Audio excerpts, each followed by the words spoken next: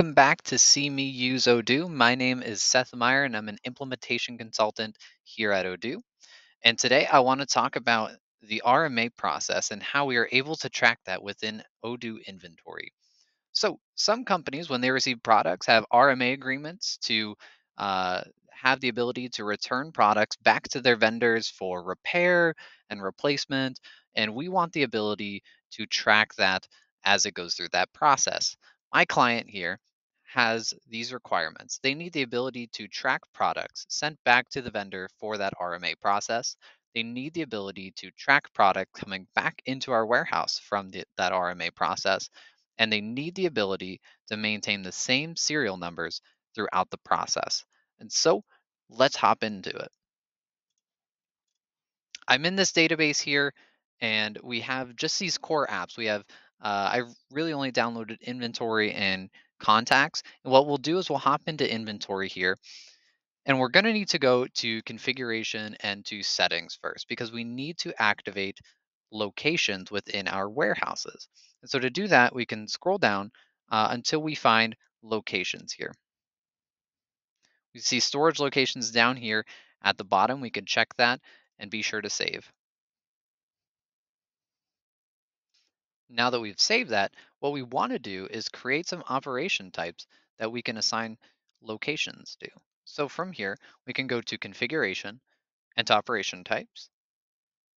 And here are the common operation types that we have: receipts, internal transfers, delivery orders, returns. We're going to create a couple more to track this RMA process. We'll create new here, and we can call this one RMA. And this will be a delivery type of operation. And we'll have a prefix here, and the prefix is what we'll see on all those orders. Think of that RMA slash 0001. That's what that prefix is going to be. So we are already are going to have those products have serial numbers, so we don't need to create new ones. We are going to use those existing numbers throughout. The next thing we want to do is create a return type. And so that return type is going to be that other operation type called RMA returns. Odoo is incredibly intuitive, and we are able to create operation types on the fly like this by selecting create and edit. And this pop-up menu appears where we are able to continue that configuration of this other operation type. So we can select type of operation. This one is going to be a receipt. And the prefix for this, we can say RMAR. So it is going to be a return. Again, we will use existing serial numbers. Our return type here, we can say our return type will be RMA. We need to save it before we can select it as RMA. And we can simply select save here. The next thing we want to do is create some new locations. We could select save here in this RMA. Let's hop out back into our inventory overview to see these two new operation types quite visible to us here. So let's make these locations. So we can go to configuration here and to locations. And what we want to do is create locations that are going to be a child of the vendor location. That's going to be an RMA location for the vendors. So we could select new here, and we can say RMA. And the parent location for this, again, is going to be partners slash vendors.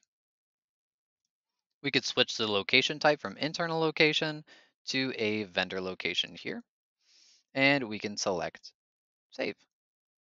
Now we can hop out of locations here, and we can go back uh, to our operation types, but we don't have to go to configurations to do that. We can go to these three little dots and down to configuration, so we can select these uh, individual operation types.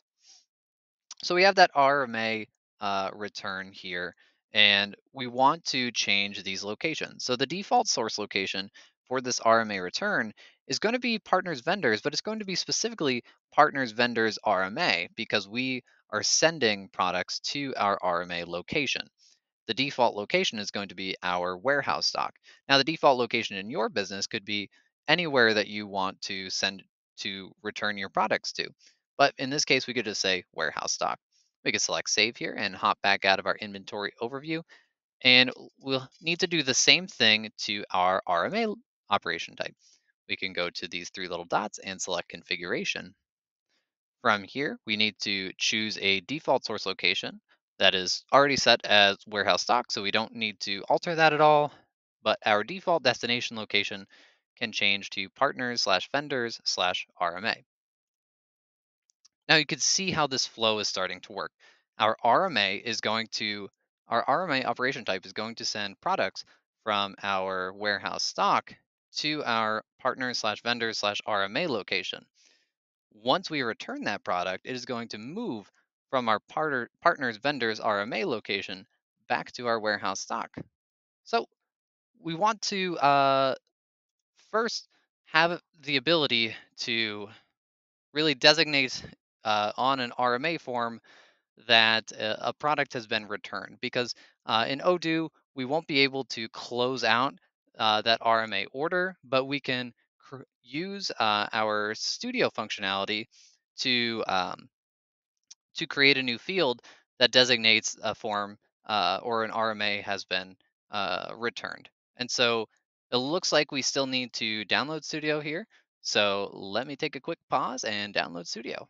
So now that we have My Best Friend Studio downloaded, we can now create an RMA order so that we can dive into it and edit it to make sure that it fits our needs. So let's create a new one. And as soon as we select that, we can create some studio fields by selecting our little pencil and wrench there that will bring us into studio mode. Now for this, we can create a simple checkbox here because all we need to do is designate that a return has been completed. So we can say returned as the label. Perfect. It is not a required field because we cannot require that it be checked off as soon as we create an RMA. It won't be invisible and it also won't be read only. So we can go ahead and close this here. And so now that we have this set up, let's try this out and see how it works for us. So we can go back to our inventory overview. And to kick this off, we'll have to jump into our RMA operation type and create a new operation type. The delivery address here will be our friend Azure interior here. The operation type is going to be RMA. The source location, as you can recall, is going to be that default location, warehouse stock, and we need a product. So that's something that we'll need to do before we before we continue this process is create a product that is serialized so that we can make sure that the functionality of the serial number is working. And so why don't we go ahead and open products here and let's open up a new tab and create a new product. We could select new here and call this something very original. We can call this RMA product. Make sure that it is set as a storable product so that we are able to uh, track it, and track so that we'll be able to track the stock of it. Okay, we'll go to this inventory tab here. And for traceability, we need to make sure that we're able to trace by unique serial numbers. And we could select save. Now that we've selected save, let's receive some of that product into our warehouse so we can assign serial numbers to it. So we can go to our inventory overview here and to our receipts. And let's create a new receipt and we are going to receive from, let's pick a vendor here. We can receive from Azure Interior because of course that will be our vendor that we are returning that to. So from here, we can create a uh, receipt for our RMA product and select validate. We'll get a user error that says you cannot validate this transfer if no quantities are reserved nor done.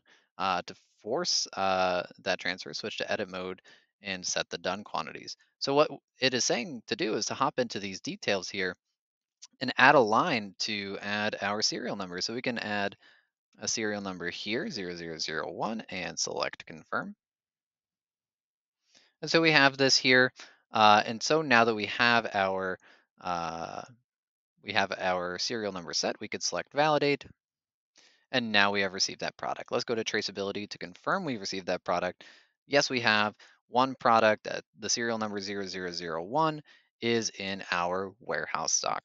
Now from here, let's go to our inventory overview and create an RMA order. We can go to new here. And again, we're going to send it to Azure Interior because those were our vendors.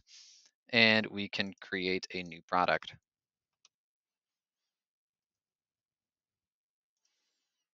Or rather, instead of creating a product, of course, we have that RMA product that we'll be using.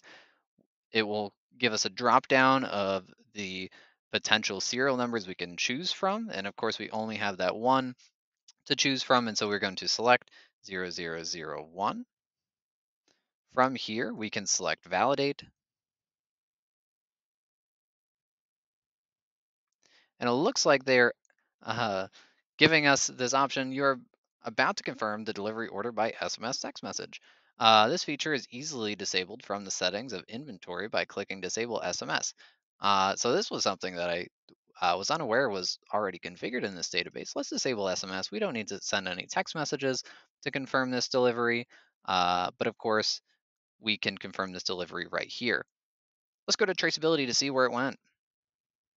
Okay, so we just sent our product 0001 from our stock to RMA.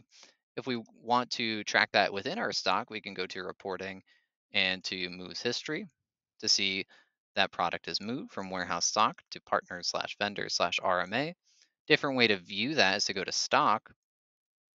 And from here, we can find RMA. C has been zeroed out because, of course, it is not. We stock will track our internal locations, and of course, that vendor location is not an internal location. And so now, once we have sent that product to RMA, the next thing for us to do is hop out of the stock here. We can go into RMA to see the orders that have been created. We can go to this RMA order for the product that we have created, or rather the RMA order that we created. We also have the options to look up the RMA order if we have that on file. So we could say 001 here, or really any fields that we have, we can add to the search bar here. So let's open this up. And what we're going to want to do is return this stock. And this is going to pop up for us. It is going to ask how many we are receiving back into our location, our return location. And of course, we only had the one, so it's we're going to receive uh, that one product back. And our return location is already set as warehouse stock. And so we can select return here. And it is we are automatically sent to our RMA return operation type because uh, we have set that as our return operation. And so this return operation is saying that we are receiving from Azure Interior one product and getting sent to our warehouse stock. We'll need to open up these details here to see that the product that we are receiving is that 0001. And we just have to confirm that we are receiving that product by entering that in.